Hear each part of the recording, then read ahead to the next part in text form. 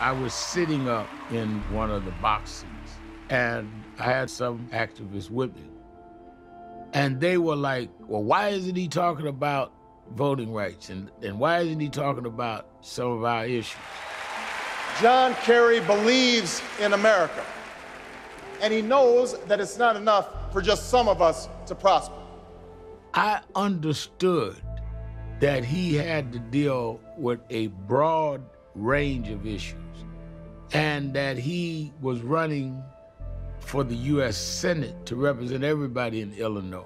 If there is a child on the south side of Chicago who can't read, that matters to me, even if it's not my child.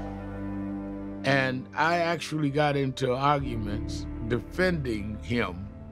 I was saying, wait a minute, we cannot fight to get our best to the mainstream and then tell them don't talk to the mainstream about mainstream issues.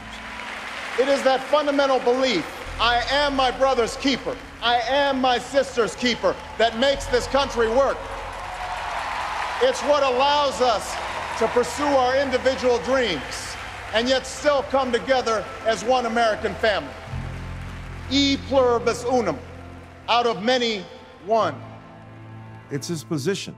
As an American politician, his goal is to represent the best interests of the entire nation from a particular position and standpoint as a black man, but broadening out not only what that blackness might mean, but how it might also encompass and include all of America.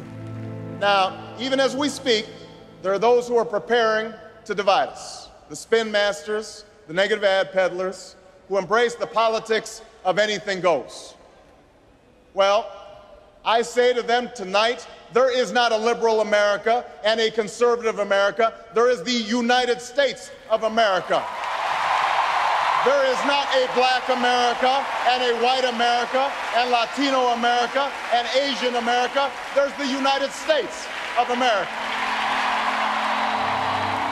The pundits like to slight... You know, he made that statement, there's not a black America or white America, there's the United States of America. Now, that's not true.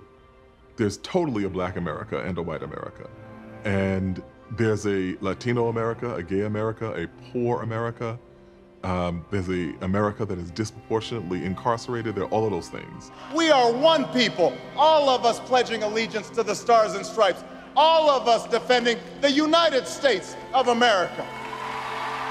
But you also had to understand that he was speaking aspirationally, that people wanted to belong to a country in which those were not permanent and impermeable distinctions. In the end, that's what this election is about. Do we participate in a politics of cynicism, or do we participate in a politics of hope? I don't think Obama had any illusion that everybody had transcended race and had transcended historical animosities and all the rest, and everybody was in a full embrace of great unity. It was a new kind of American optimism, voiced by somebody who embodied this melding of identity. It's the hope of slaves sitting around a fire singing freedom songs. The hope of immigrants setting out for distant shores. The hope of a young naval lieutenant bravely patrolling the Mekong Delta. The hope of a mill worker's son who dares to defy the odds. The hope of a skinny kid with a funny name who believes that America has a place for him too.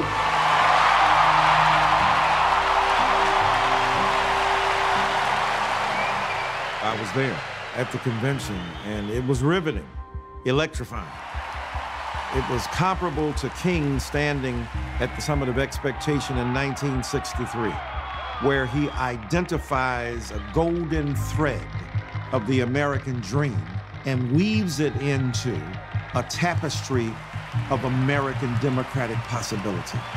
Hope, hope in the face of difficulty, hope in the face of uncertainty, the audacity of hope. In the end, that is God's greatest gift to us, the bedrock of this nation. Now, I'm not saying that the 2004 speech measured up to the I Have a Dream speech in terms of rhetorical eloquence, though it was eloquent. Thank you very much, everybody. God bless you. Thank you. But he did have an electrifying effect in that same way. That was a tremendous coming out party for Barack Obama.